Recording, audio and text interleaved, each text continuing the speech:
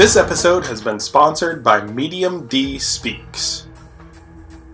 Last year I made this episode titled, What is Speculative Evolution? I got a ton of good questions in the comments. One of them really stuck out to me, made by Juan. Do you have any tips on how to start a speculative evolution project? I'm thinking of doing one, but I don't know where to begin. Although I gave her a reply at the time, I always felt it deserved a full video response. This episode is going to be a sequel to that video, so I encourage you all to check it out. In summary, speculative biology is a genre of science fiction that explores the evolution and ecology of fictional organisms. If you want to develop a speculative biology project of your own, the first thing you need to do is decide what your prompt is. What is the core of this project? Speculative biology can be roughly broken down into the following 4 categories, which can help you figure out where your project lies.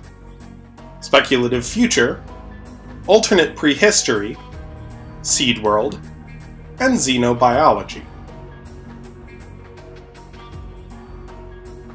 Speculative Future is, in my opinion, the easiest category to get a foundational understanding of how speculative biology works. It's very straightforward. A lot of projects do this in increments. What will Earth, flora, and fauna look like in 5 million years? 15? 100? Gives you a lot of wiggle room while still having a solid foundation to build on, since we already have a lot of knowledge of the appearance and behavior to explore, so it's easier to extrapolate the behaviors and anatomy of descendants.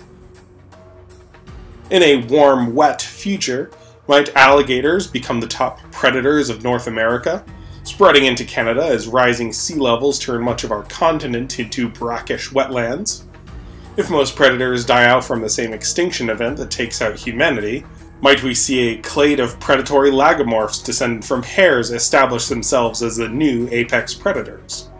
Feral cats seem more likely, but stranger things have happened. I imagine any surviving domesticated species would have a population advantage in at least some human extinction scenarios. There's a lot of open playground to be built upon from a single base, and it is a prompt I recommend to anyone wanting to start exploring speculative biology. Afterman by Dougal Dixon is not only a foundational text of speculative evolution, it is a perfect example of this speculative future category. The illustrations in this one are highly evocative, and many have become icons of speculative biology, including the filter-feeding penguins, lagomorphs analogous to deer, and a bat-turned-auditory apex predator that influenced the concept of Primeval's future predators, the aliens from A Quiet Place, and the makers of Silence in Kaishel.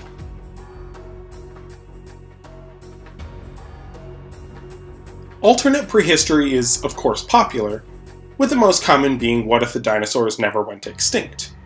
You can consider others, such as what if the cooling event that led to the Ice Age never happened, or further back, pondering how things might be different if the Permian extinction never occurred. Something that far back can be open to all sorts of interesting possibilities of speculation.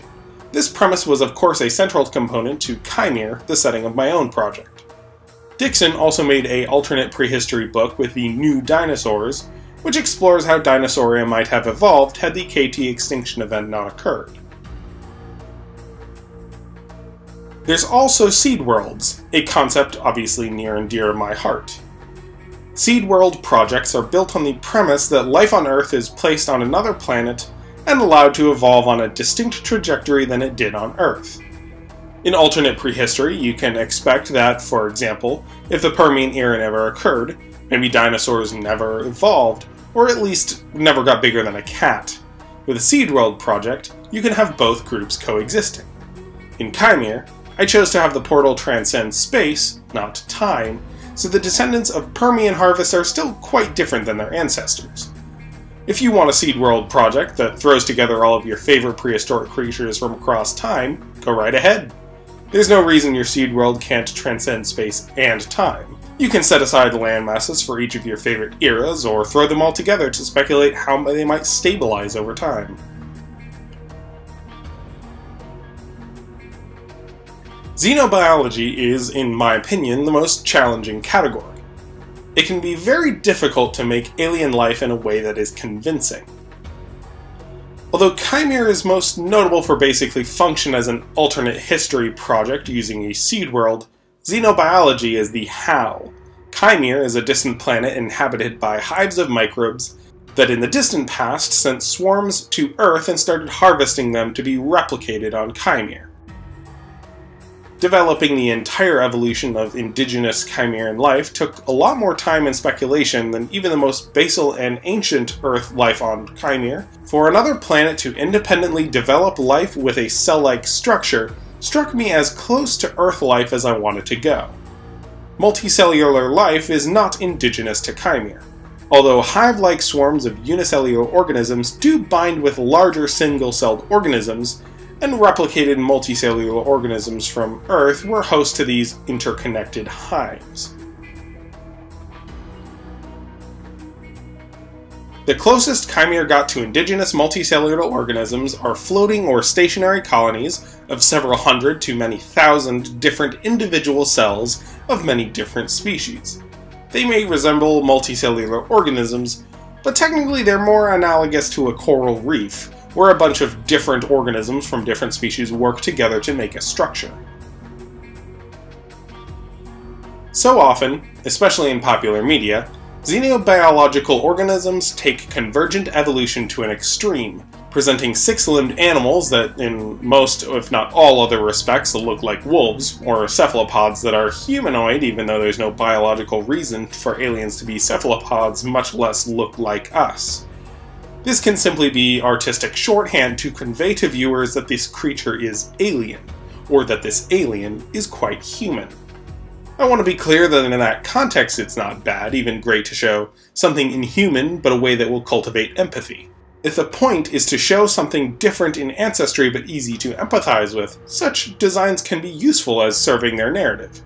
Good literary devices, but it's not good speculative biology. More often than not, it just comes off as lazy creature design.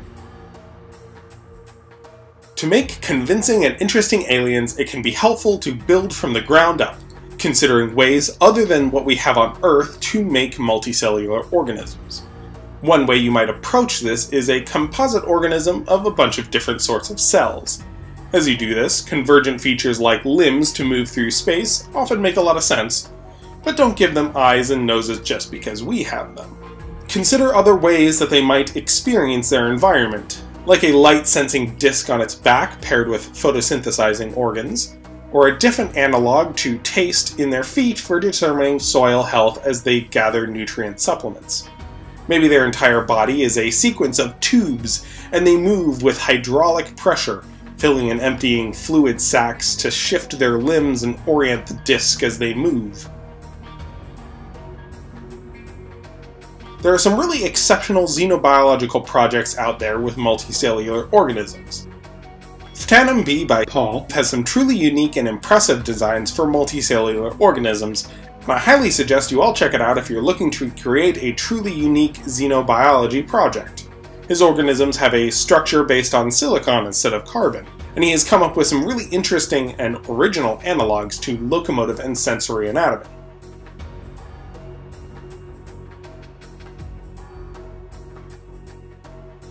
Developing the base of your work is, in my opinion, the hardest part. Once you have your prompt, the foundation of your project, the rest will come easier as you draw logical next steps going forward. Building up from a solid base will make each step easier. Also, something really important to keep in mind, this is a lot of fun. Your project doesn't need to have a complicated backstory or explanation. It can be something you dabble in now and then. Completely valid. I love seeing how many people are kicking back and enjoying their own projects, often for no other reason than it brings them joy. Pure serotonin right there. Go for it. Anyway, that's all I've got for this one. Thank you so much to Medium D Speaks for this sponsorship, and to my Patreon patrons for their continued support that makes these videos possible. Have an incredible day, folks. Cheers!